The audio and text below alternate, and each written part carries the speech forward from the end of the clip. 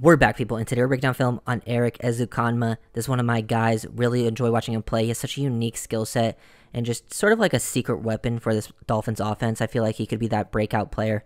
I know people comparing to Debo.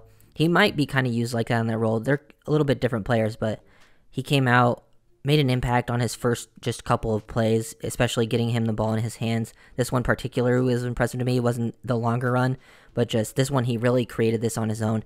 And you can just see how powerful he is. He is a different level of strength.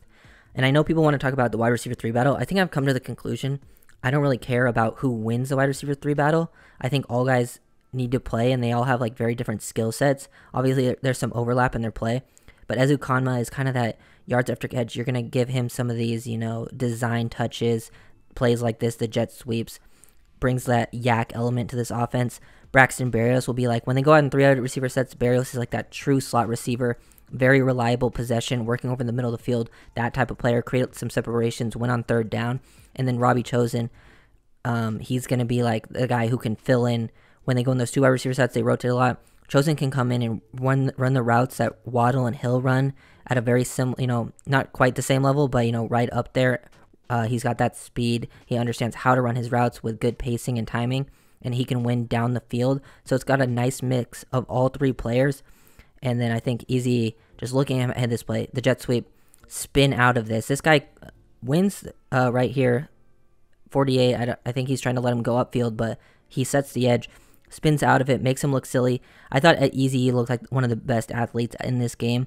Everyone else kind of like he came up again, looks like they didn't belong, and then he bounces the outside, has the speed to get there, stiff arms this guy like he's nothing, and while he's stiff arming guy, he also gets hit, and then this guy just bounces off of him. It looks like it's nothing. He's barely affected. His core strength is insane. His contact balance is insane. You can see it. I can't wait until he's able to do this, where every time he's done this, he's been kind of near the sideline, so I'm really excited to see this happen in a game where he's not near the sideline, he can just bounce off someone and really keep going after the catch. Here to see Easy this time, not in the jet sweep, get him involved on the end around reverse situation, and you just see the speed, the burst out in space, just a natural with the ball in his hands. Doesn't do anything too crazy here. He does carry a guy for a while, but you can see the athleticism even after he just bounces off after that. Just love the creativity that is able to be used on these types of situations. Set this up. They have Win pulling away. They have like a guard tight end counter action going on up front here, and he really sells it. Good job by Mike White too. You're selling it. Honestly, probably the best thing he did in this game, selling that off. And then you get these guys out in space, and Easy just blows by this, gets this set up, and no one's there to stop him. And I just can't wait to see how this is used throughout the season. He carries that guy for a while. I just think he adds a different element to this offense that when you have Hill and Waddle all in the field at the same time, like Hill and Waddle obviously great after the catch, but just with how they're using this offense vertically down the field, I think we'll create these underneath lanes for Easy to work with, or just, give him design touches and allow him to really work with all that extra space. And I just think that's going to be a huge important role for this offense this year, something to add that new element to take that next step. It's actually his first rep in the game. We got him out in the slot. It's a second 19 situation, and he kind of just gets matched up on this slot defender, and obviously, the ball comes out very quickly, but he kind of wins on the slot fade very nicely. He eats up the cushion. Once he starts eating up the cushion, he starts to slow down, gets his pace. He raises his pad level, which usually is an indicator that you're going to break on this and, run a curl route, things like that, just break.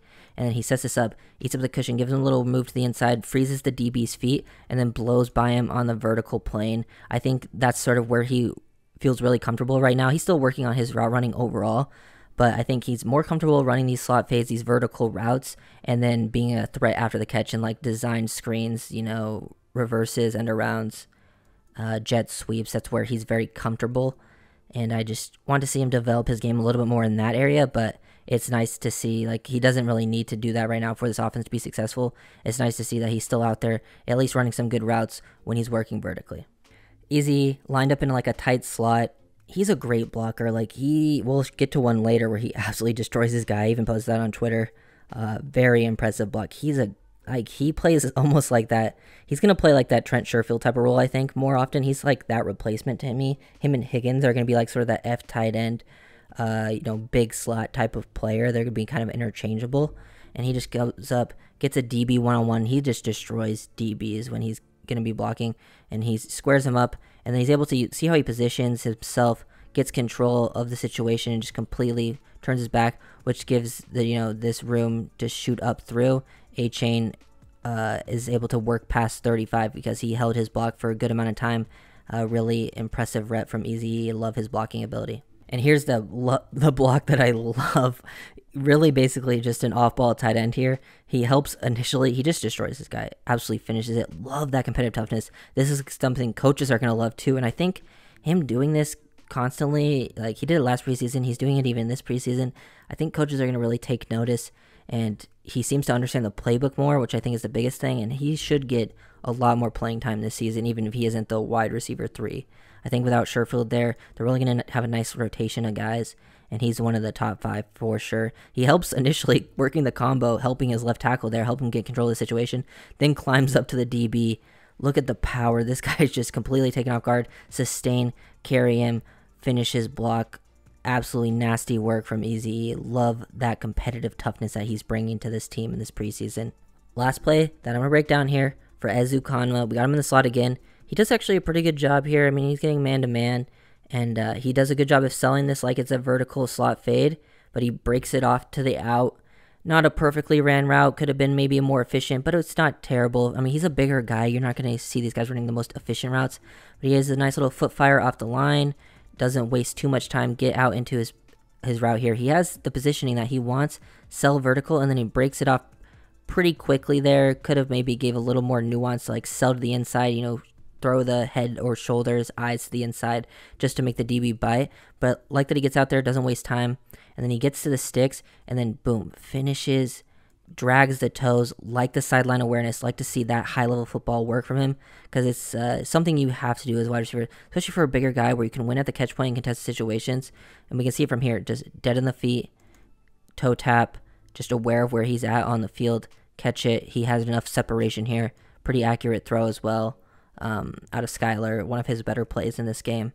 But yeah, just loved what I saw out of Easy all around.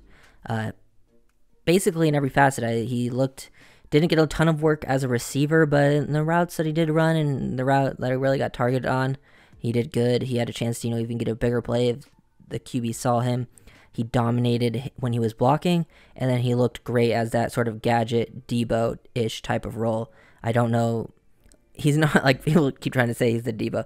He's not. I get what people are trying to say there. He's not the same player as Debo, but he could be used in a similar type of role. I hope that he gets involved in after the catch this year. Definitely something that this offense really, really needs. Let these players go to work, even with Hill and Waddle, but those guys are demanding attention. Let Easy work. Let Barrios run his routes. Create separation over the middle and the short and intermediate range. Let Chosen work vertically, be a guy that can work in the intermediate long range. Sort of replace Waddle, Hill, give them some breathers. And then they also have Cedric Wilson, Craycraft. I don't know how that's going to play out. Personally, I think they probably should try to trade Wilson and then keep Craycraft as like the 6th guy. I think Craycraft is a pretty solid 6 option for your team. Really just understands the offense and where he's supposed to be. But Easy, love what he's bringing, love how he's looked in these preseasons.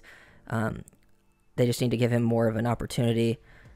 Also, just look at Robert Jones just winning out in space, good handwork, drops the anchor, gives Skylar Thompson all that time when he had all that space. I just posted a video on Robert Jones, amazing player. But Easy, love what he brought to the team. So if you guys enjoyed the video, make sure to like, comment, and subscribe, and I'll see you guys next time. Peace.